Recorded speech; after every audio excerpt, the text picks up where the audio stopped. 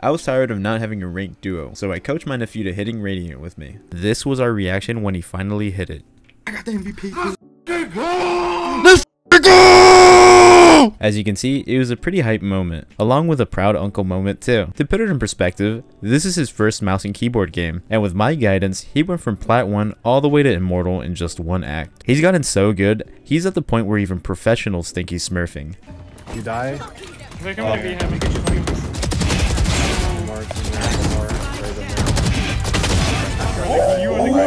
Oh, that was sick as Guys, fear my Glock is probably smurfing. And I know what some of you nerd neck trolls may be thinking right about now. Hiko's retired. Me. So to dispel that notion before it even forms, here's my nephew, Fear My Glock, carrying and bodying tier 1 franchise pro players. I'm so sorry. Chamber close, short. On top of the box. Nice. One more short maybe. Hookah race. Rimbit hookah. I'm so sorry. One close short on the box. Chamber close. One hookah, one hookah. On top of the box. Nice. One more short maybe. Hookah race. Might jump out. 50 on hookah race. 50 Oh on my hookah race. god. Wait, I want this ace. There it is. Everybody f off. Alright. I'm willing to throw for this ace. Where are you? As you should, King. There he is. I'm not smoking then. Go ahead. Oh my. Whoa, whoa. Not smoking then. Go ahead. Oh. Nice. My. Whoa, whoa. That was a clip of him carrying pro players, so now here's a clip of him going against NRG, Som, and FNS and breaking their ankles.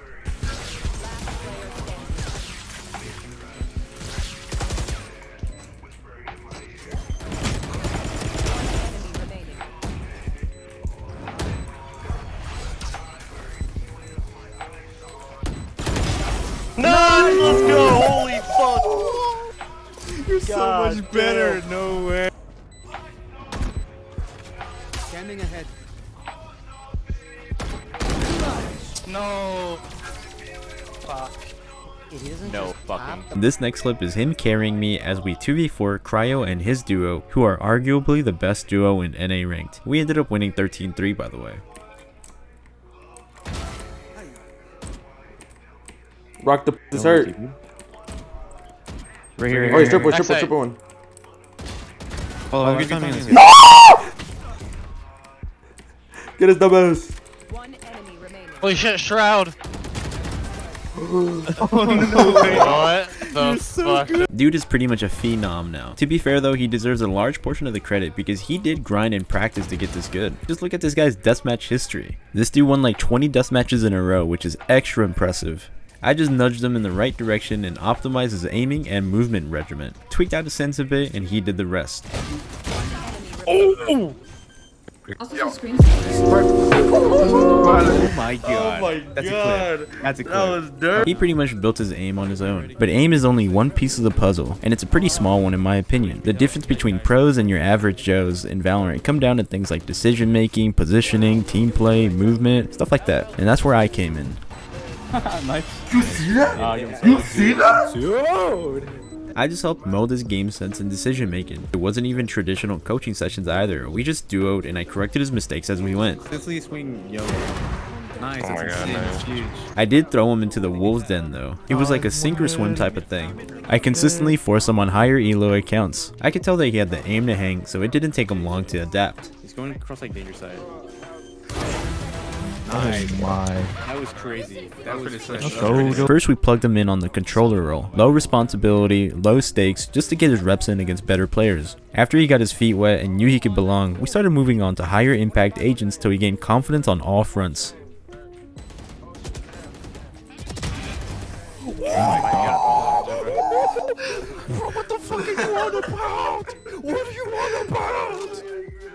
It was pretty much like Avatar The Last Airbender training. We wouldn't move on past the role until he mastered the last element that he was on. And boy did he master them. Last player standing. jumped up. One enemy remaining. Like, what is he doing? Plus main. There's plenty of time. Oh my god. Good save.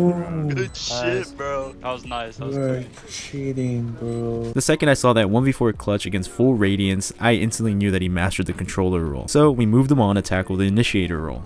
Really hitting. Oh, another one, another one. Oh! Let him cook. I'm blinded.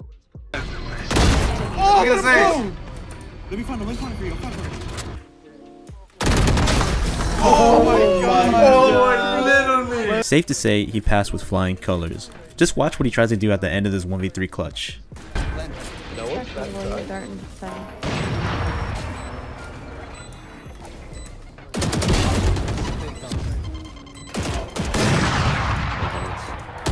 Enemy remaining. One bullet. Two bullets, two bullets.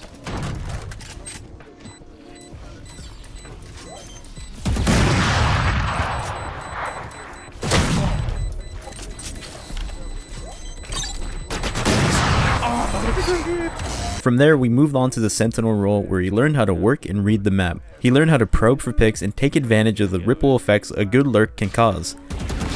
Already there. I'm throwing a smoke heaven, it's gonna be late.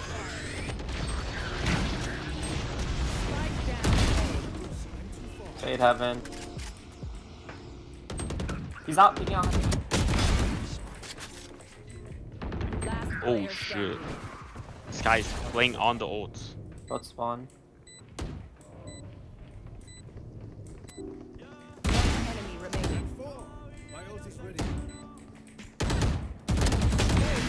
Oh, nice! Fear my block, thank god. From this role, he also learned the value of patience and trigger discipline, how to take a risk and salvage rounds, how to turn grapes to wine essentially.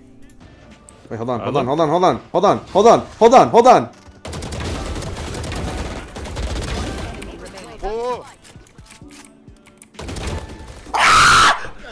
That clip was as clean as it was zesty. Anyways, from there, we finally tackled the main character role, the duelist role. You're actually a duelist god.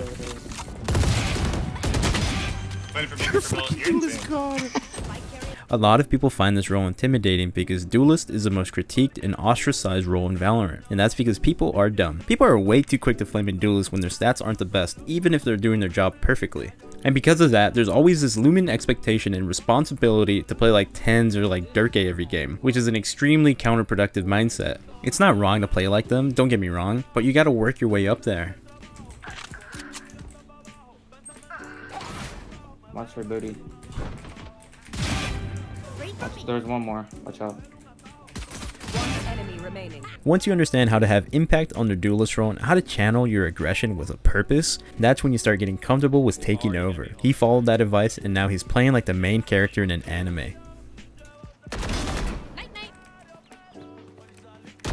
Spawn rotating. Nice. Harper 120. I think you just go beast. Where was that now?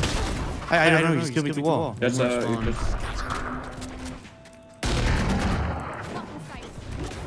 Wait, what's happening back there? Enemy remaining. Ooh. I don't know, just killing them all. He's taking over.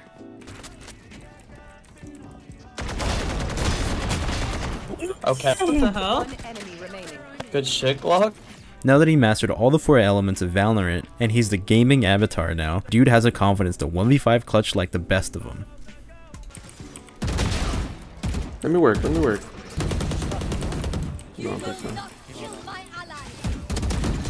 I got scared. Not sure. I really can tell you.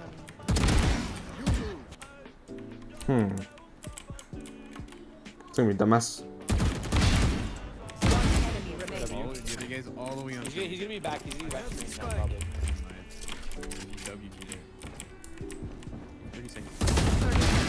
You're so good. Let me work. Now that you guys are caught up and know how we got here, let's rewind back to when he finally got the big yellow rank. Hopefully now you can understand how hyped this moment really was. The fruits of our labors, us locking in a core memory of both of us reaching top 500 in Valorant at the same time.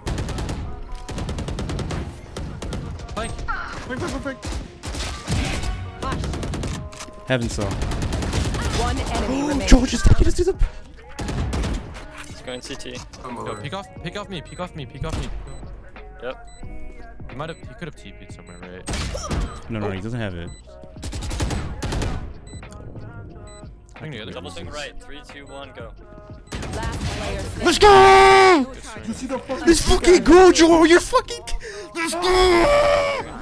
Okay. Let's fucking go! Let's fucking go!